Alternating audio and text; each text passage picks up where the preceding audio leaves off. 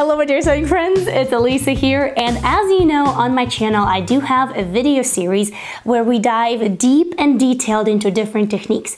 We've discussed how to finish different seams, how to finish different hems and when to use them, how to finish different armholes and necklines on woven garments. So today I would love to take the same approach but talk about a very specific topic which can be a little bit intimidating at times, and that is how to finish knit necklines. I have 4 different ways that I prefer to do that. As always, I'll be sharing with you what I do, what works for me, and why I do it step by step. Not to mention that I have a ton of real life examples, so that way you can really see how I personally apply all of these techniques in my own sewing. So without any further ado, let's get started. Now first, let's go ahead and talk about how to finish neatly, very simple neckline where you have a neckband that will apply to the round neck and to the V-neck as well. I have 3 different ways how you can do it. 2 of them are my preferred, and a third one I'm not really a big fan of, but I just want to show you how to do it so that way you can really choose what works best for you. Now I have 2 very detailed tutorials about how to attach a round neckline to a knit garment and a V neckline as well, with all the tips and tricks, ins and outs, and all of the secrets that you will need to know. So right now we're gonna go through that rather quickly. I'm starting with a ribbing for the neckline, but you can also use a self fabric as well. This ribbing is cut to about 20 to 25% shorter than the actual length of the neckline. What I'm going to do here is I'm going to notch the front and the back at the center. For the neckline, the first step would be to place it right sides together and sew the short ends, and then of course notch the center front as well on both sides, and the seam is going to be our center back. I'm going to take my ribbing, fold it wrong sides together, enclosing the center back seam. I'm going to place this center back seam at the center back notch, and I'm going to start basting it with a hand sewing needle and thread all the way around, lightly stretching as I go around and baste it in, so that way we get that beautiful round neckline. Once neckline has been basted in, let's go ahead and head to the sewing machine or serger in order to attach it. When I do it on a serger, I use a 4-thread seam. When I do it on a sewing machine, I use a zigzag stitch. In the separate tutorial where I talk about how to attach a really neat round neckline, I give you some extra tips about pressing and how I go about that. So if you've been struggling with that, give that video a go. And I will leave that for you guys in the info box right underneath this video. Before moving on to the next step, let's go ahead and find the end of the seam and tuck in the loose threads. First technique for finishing a neckline like this would be to do top stitching. Usually it's just about 1/8 of an inch away from the ribbing or the neckband, and it goes all the way around the neckline, catching the seam allowance underneath, which makes it lay flat, plus it gives it that really nice finished look. While you can use all-purpose thread, my choice is to use Eloflex or Maraflex thread, which is a stretchy thread, not to be confused with shearing elastic. This stretchy thread allows flexibility of regular straight stitches. Now, if you are using just a regular all-purpose thread, my rule of thumb is do it on the necklines that aren't too tight, meaning you're not going to be stretching them too much when you're putting them on, plus increase the stitch length. That way it works better. While this is my preferred method for doing this, you can of course use a number of other things, like for example choosing a really shallow zigzag stitch as well. Now, with the seam allowance brushed towards the body of the project, I like to stitch just about 1/8 of an inch away from the joining seam between the neckband and the actual shirt. I like to start at the shoulder seam of my project because I think it just gives you a nicer, smoother sailing through the entire stitching, because we're going to be doing the front and the back all in one go. Now, as I mentioned, I'm using just a regular straight stitch and Eloflex stretchy thread. Now, sometimes people will comment and say that Eloflex thread gives them a lot of troubles, and while that is not necessarily the case with me, I do find that if you do loosen up your tension just by a tiny bit, it gives you a smoother sewing with this particular thread. As always, don't forget to secure your top stitching either with a back stitch or by pulling the threads to the wrong side of the garment and tying them in knots. After you're done, go ahead and give your neckline another good press along the seam right over here, and that's it. Your top stitching is done, and since I used Eloflex thread, this can be stretched without a problem. I want to give you an extra tip here. If you do have an edge joining or edge stitching foot, I believe that's what it's called, then it's going to change your top stitching game, not only in this instance, but in any other garment that you're going to make, woven or knit. This presser foot has a little lip that you place on one side of the seam and then your top stitch on the other. That way, the distance all the way around is super nice and even. It also makes top stitching a lot faster as well.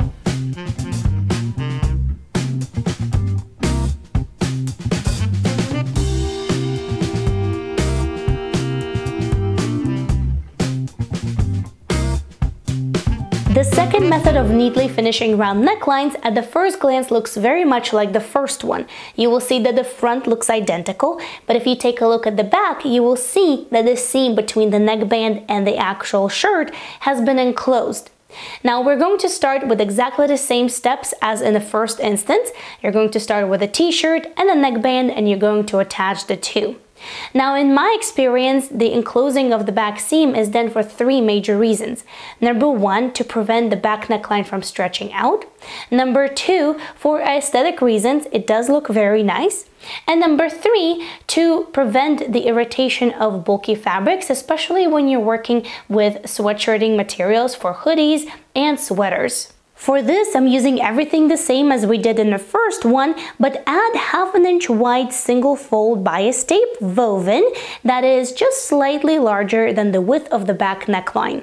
Here at the very beginning, I want to fold in my bias tape like so, and I want to open it up. I will align the edge of the bias tape with the edge of the seam allowance that is joining the neckband and the shirt itself. Here, I only want to stitch through the seam allowance only, coming very close to the actual edge of the seam, but not past it. This is probably one of the trickiest parts of this particular technique. When you get to the other end of your back neckline, go ahead and fold in your bias tape the same way as we did in the beginning and back stitch.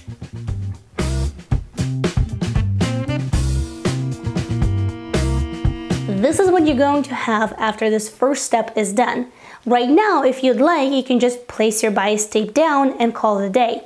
But I find that it's a lot easier and the result a lot cleaner if I fold the bias tape right under the seam allowance and as close as possible to it. For that, right now, my bias tape is too wide, so I will go ahead and I will trim it. After I have trimmed my bias tape, now I can fold and sort of like wrap my seam allowance in this bias tape. First, I usually go ahead and pin it, and after that is done, I usually go ahead and baste it. That provides the cleanest result of all. Once done, I'm going to complete the front neckline exactly the same way as in the first example, with Eloflex thread with straight stitch about 1/8 of an inch away from the seam that connects the ribbing with the shirt. But I'm going to do that on the front neckline only. Once I reach the shoulder seam and I'm ready to go into the back neckline, here's what I'm going to do. I will try to smoothly transition from 1/8 of an inch distance to a 1/4 of an inch distance for the back neckline, because I'm trying to catch that seam allowance and the bias tape that we wrapped it in. Now, as you can see, I'm going very slow and very steady. This is the real speed footage of how I'm doing that, so as you can see, I'm not rushing that. Once I'm close enough to the other shoulder seam and I'm ready to finish the top stitching of the neckline, and now I will go from a 1/4 of an inch distance back to 1/8 of an inch distance, so that way I can smoothly connect the top stitching all around the neckline. Don't forget to secure this either with a back stitch or by pulling your threads to the wrong side of the garment and tying them in knots. Now let's take a look at what we have. The front here looks exactly like the first technique that we completed, but let's take a look at the back. Here I really want to show you that nice and smooth transition between a 1/4 of an inch and 1/8 of an inch width. I find that transitioning between these two is really the nicest and cleanest result that I can get when doing a back neckline like that. Now here, the biggest pet peeve for me personally is to make sure that these seams look really nice and neat from both outside and inside of the garment. And if I do them in a rush, I do have to redo them. So basting and going slow and steady really helps this case. Because this is completed with a bias tape and Eloflex thread, it still has a little bit of wiggle room, so if you stretch it, it kind of gives a little bit. I promise you it is easier than it seems. Just take it slow and steady, make the extra steps for that neat finish like basting for example, and you will be good to go in no time. This next variation is going to be very similar to the one that we just did, but instead of bias tape, we're going to be using a twill tape. Now, out of all of these three variations of the first method, this is my least favorite one, and let me share with you why. Number one, twill tape is rougher to the touch, at least to me. Number two, it's also stiffer once sewn in. So if you remember when we attached bias tape to the back neckline, if you give it a little tug, it still has that flexibility. Well, that is not the case when you're inserting a twill tape. And number three, I never had a luck of finding a twill tape that is less than 1/2 inch wide, which is what I prefer when finishing the back neckline. I'm starting here with exactly the same neckline and 1/2 inch wide twill tape. If I'm working with a sit-in sleeve, then I do this from shoulder seam to shoulder seam. If I'm working with a raglan sleeve, like in this case, then I do it from the sleeve fold to the sleeve fold. Now let's go ahead and cut our twill tape a little bit longer than the final length of the back neckline where we're going to be attaching it. So that way we can account for folding the twill tape under at the beginning and at the end. Let's go ahead and fold the beginning of twill tape a little bit under, and here we're also going to be stitching on the seam allowance only, but in this case we're going to be stitching on the face side of the twill tape, so this stitch is going to be visible on the inside of your garment. You want to stitch very close to the actual seam between the neckband and the garment, but not past it, just like we did it with the bias tape. Once this is done, the twill tape is going to sit flat right away without any folding under. To finish this off, we're going to repeat exactly the same steps as in a bias tape case, but instead of going from 1/4 inch to 1/8 inch width, we're going to go from 1/8 inch width to 1/2 inch width on the back neckline. As you can see, I could have gotten another 1/4 inch lower and caught the very edge of the twill tape, but right now we're just going to use this to our advantage, and I'm going to insert a tiny little golden label in the back neckline.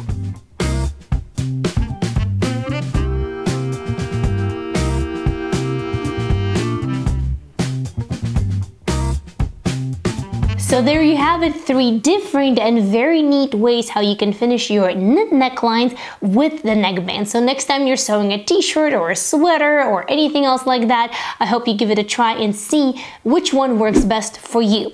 Now for this next one, I also have a ton of examples. In fact, I'm actually wearing one, and I do love this way of finishing knit necklines because it's really easy, it's straightforward, but it doesn't give me that casual feel as the neckband usually does. So it works really great when you want the comfort of the garment that you're making, you just don't want it to feel too casual. Another reason why I really love this finishing is because then you don't have to deal with finding ribbing of the same color or the same shade. You also don't have to deal with the neckband at all because here you simply don't have it. So if you've been struggling with knit neckbands, I truly think that this might be the solution for you. I call it a fold under method. For this technique, I find that you can either use self fabric of the project, and sometimes using fabric that is a little bit lighter works even better. For the next step, I'm going to cut a strip of fabric in the greatest direction of the stretch that is going to be just about 1.5 inches wide, but you can also go for the width that you would like.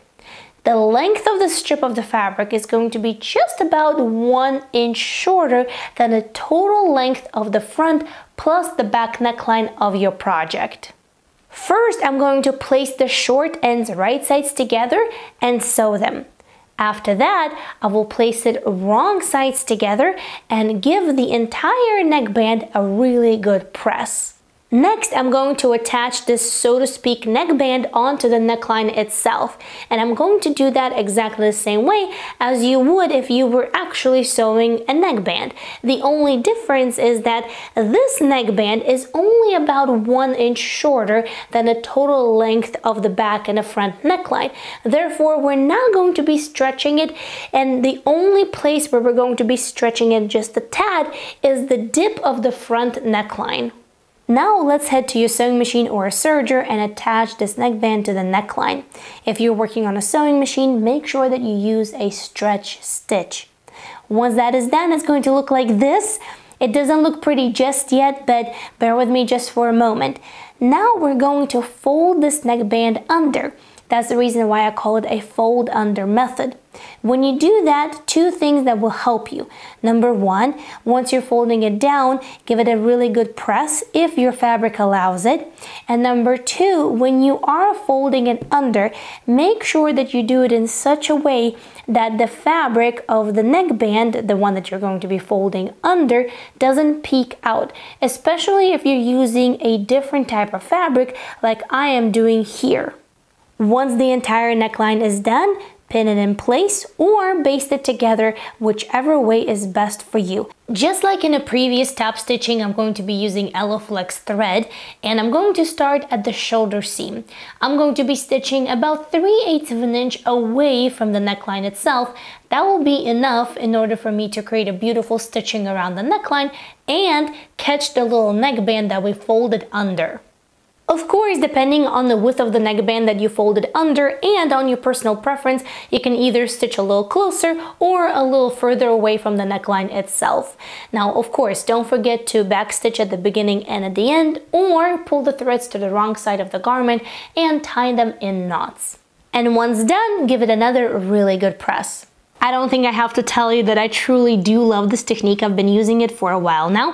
Here I have a couple examples. Let me share with you some extra tips and tricks and some extra ideas. So first of all, of course, you can do so many variations of this technique. One of them is if you have a cover stitch machine, instead of doing a straight stitch with a stretch thread on your regular sewing machine, you can do that on a cover stitch machine with a single needle, or you can also do that with a double needle or a triple needle if you have it.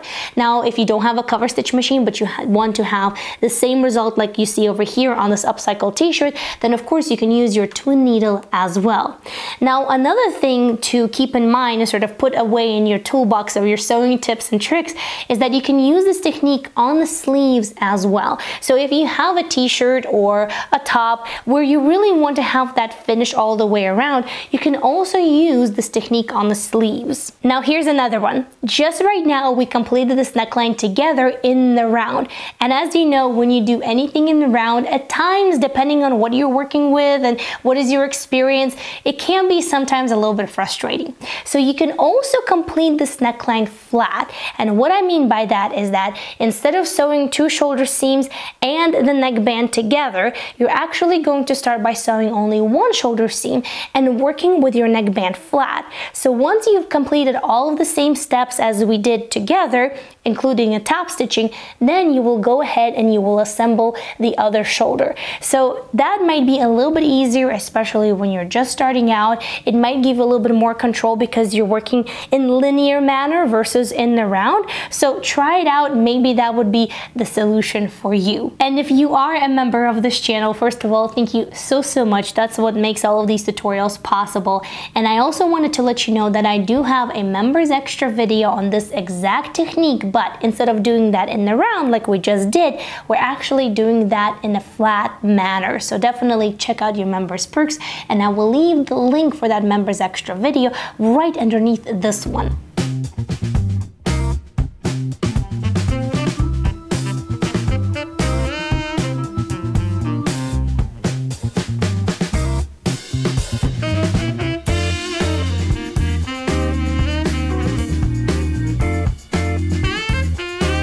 Okay, I got all of these sorted out, so now let's move on to the next technique. And of course, we're talking about binding. You will often find this technique on the necklines and on the armholes of the sleeveless knit garments. Now here I have two options for you. One is really simple, really straightforward. I really love it. The other one is a little bit more complex, but still very doable. So let's go ahead and explore both of them. Here we're going to be working on the neckline and the armholes of this cotton jersey tank top. We're going to start with option number 1 and with the neckline. I have cut a strip of fabric here which is interlock knit, but you can also use self fabric for some projects, and of course ribbing as well. Now this strip of fabric is just about 1.5 inches wide, and for the length of it I'm using the same principle as I use for regular neckbands for t-shirts, which is cutting it about 20 to 25% shorter than the front and the back necklines combined. First step for me is to place the binding right sides together with the neckline of the project and pin it all around, slightly stretching, just like you would do when you're sewing a regular neckband. But here we're working with a single layer only. Now then, we're just gonna go ahead and attach it either on the sewing machine with a zigzag or any other stretch stitch, or on a serger. Now here you can see a little marks of the seams. I had to undo it because my sewing machine was skipping stitches. But once this first step is done, let me show you how I overlap the seam, so that way once we proceed to the next step, that little part where two ends of the binding meet looks really nice and neat. Now let's head to the ironing table and let's give it a really good press. Here I want to go ahead and press my seam allowances up. So you brush your seam allowances up, then give your fabric a really good press if your fabric allows it. And then we're going to wrap that seam allowance with the binding that we just attached, sort of like you would do with a bias tape. As you can see here, I am wrapping that seam allowance in the binding, sort of molding it around the neckline, and again I'm gonna give it a really good press. Usually for the next step you can either pin it all together, or I choose to baste it all together because it really does make life a little bit easier. As you can see here, I'm basting it from the right side of the project, so that way I can also make sure that the binding looks even all the way around. Now on the wrong side of the fabric, you will have quite a bit of the binding left over, but don't you worry about that. Once we complete this next step, we're going to take care of it. For the final touch, I'm going to top stitch the binding on the right side of the project, just on the very edge of the binding itself. I'm using Eloflex thread and a straight stitch, but of course if you would like, you can use a single needle on your cover stitch machine, maybe even double needle if you would like to, or a double needle on your regular sewing machine as well. There's another option. If you would like, you can also do a stitch in a ditch. That way there will be no visible stitching on the binding itself. After I have completed stitching of the entire neckline, I will go ahead and I will trim the excess fabric on the wrong side of the garment. Here I'm cutting close to the stitching line but not past it. As a reminder, this method will work best for knit fabrics that don't fray, which is most knits, but nowadays sometimes I do come across knit fabrics that do fray, so just keep that in mind. And that's it, the first method is done. I think that option number 1 of this method is really easy and really straightforward. Now let's take a look at option number 2, and we're going to be working on the armholes. Everything stays the same. I'm using the same strip of binding, and I also cut it about 20 to 25% shorter than the total length between the front and the back armhole. The only difference this time is that I'm actually going to be placing right side of the binding to the wrong side of the garment. I'm starting my binding at the side seam on the bottom of the armhole, and I'm using the same overlap method as we did for the neckline. Once you have pinned your binding to the armhole, let's go ahead and attach it.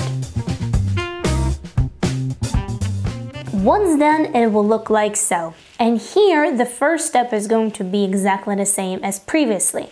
I'm going to brush the seam allowance up, and then I'm going to take the binding, I'm going to fold it in once, and then I will fold it in one more time, covering the seam that attached the binding to the armhole in the first place.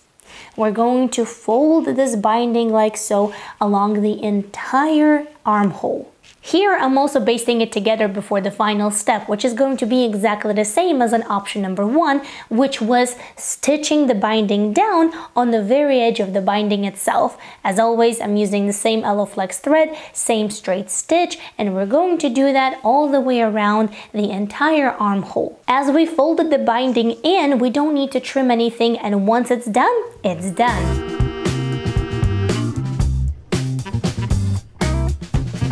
And that's it, our top with using 2 different binding techniques is done. Now as you can tell, I added a little glittery vinyl to sort of jazz it up a little bit, and let me know which one of these techniques you liked best, the first one for the neckline or the second one for the armholes.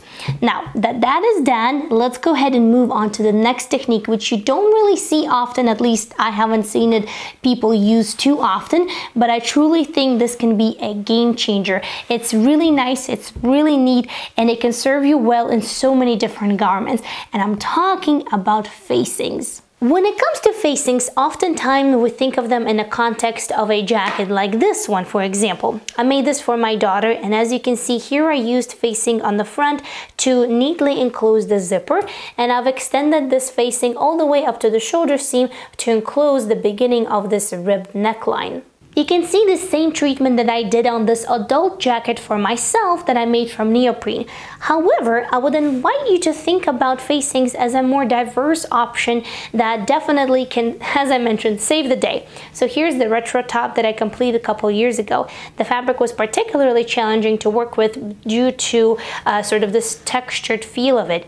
And the top over here is completed with the facing because none of the other solutions worked well enough. So if I turn this wrong side out, you will see that here's the facing, and I tacked it down with hand sewing stitches. And if we turn it to the front, you will see exactly the same. You can use facings to complete necklines, you can use facings to complete armholes, and you can even do an all-in-one facing to complete these two at the same time, armhole and neckline. And here's an extra tip: you can even do facing on the hem, which can provide a really nice and beautiful finish, especially if you have a curved hem or hem with a special design. Let's go ahead and complete the facing on this neckline that has a little V-shape cutout.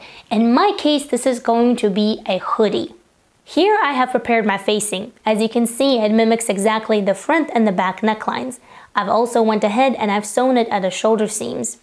Now here, I really want to mention a couple of things. Number one, I have self-drafted my own hoodie, therefore the facing is also self-drafted. But let's say you're working with a commercial pattern and it doesn't come with facing, but you want to use this technique, then you can surely self-draft your own facing. It's really easy. Number two, this technique is best when used for medium to heavyweight fabrics, because if you're using this on a lightweight fabric, a couple of things might happen. Number one, your fabric might be too flimsy for this technique and it's just not going to lay flat and give you the desired result. And number two, lightweight knits oftentimes are slightly see-through or maybe quite a bit see-through, and then of course you'll be able to see the facing. So definitely choose the right fabric for this technique. First, I want to take my hoodie and I want to interface this little V cutout at the front neckline. Now, you can of course go ahead and interface the entire neckline. I am using knit interfacing, therefore it does stretch, so keep that in mind. Next, I want to take my facing, place it right sides together with my hoodie neckline, and I want to pin it together. Once that is all pinned, I'm going to go to the serger and I will sew it all together.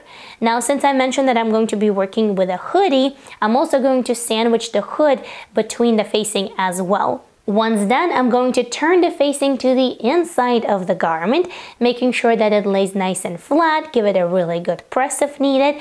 And of course, if you have any sharp corners, if you want those sharp corners, make sure that you turn them out as well. I quite like the rounded shape of mine, so I'm going to leave it as is. Now I'm going to secure the facing to the garment so that way it doesn't flop around. I'll be using two different methods, but you can of course stick just to one depending on what is best for your project. On the front, I'm going to use a low flex thread and a straight stitch, and I'm going to do 2 rows of straight stitches, 1/4 inch away from the edge and from each other.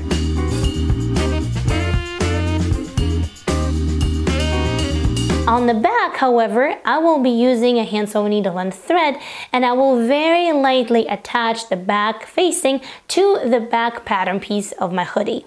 On the bottom of the front V-neck shape, I've also tacked it down with hand sewing stitches, and because I did use interfacing on the pattern piece of the garment itself, you won't be able to see any puckers that usually appear when you do an invisible stitch on the inside of the garment.